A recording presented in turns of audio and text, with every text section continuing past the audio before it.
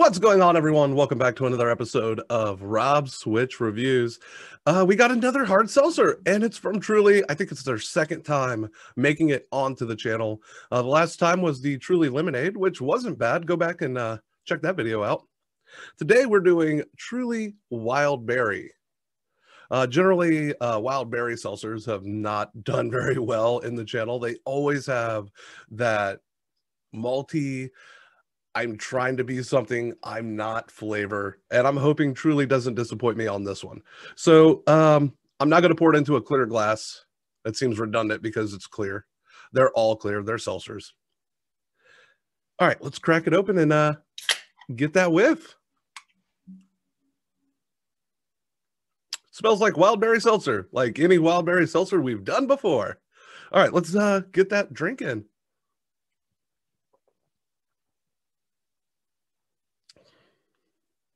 It's not bad.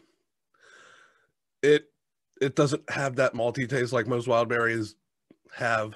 It's fresh out of the fridge. I literally just got this from the liquor store for my Twitch stream tonight because, you know, it's Saturday and we like to party. If I'm going to review this thing, let me get another drink on it.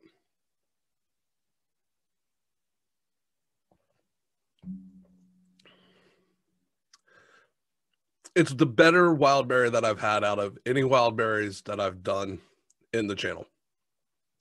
So I'm going to go ahead and give it a high 6. It's not bad. Probably not a flavor I would get again. I generally like black cherry when it comes to seltzers. So that's why I'm not going to give it higher than a 6.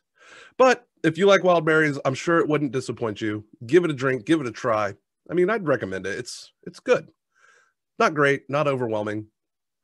If you do like Twitch, speaking of Twitch, we did mention that earlier.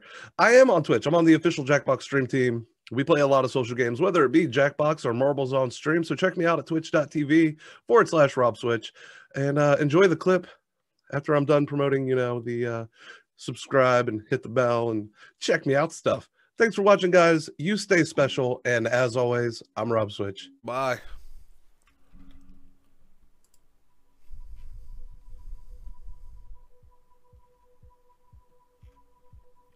There was so much pee-pee in my dick. The theme music for the song playing worked for that.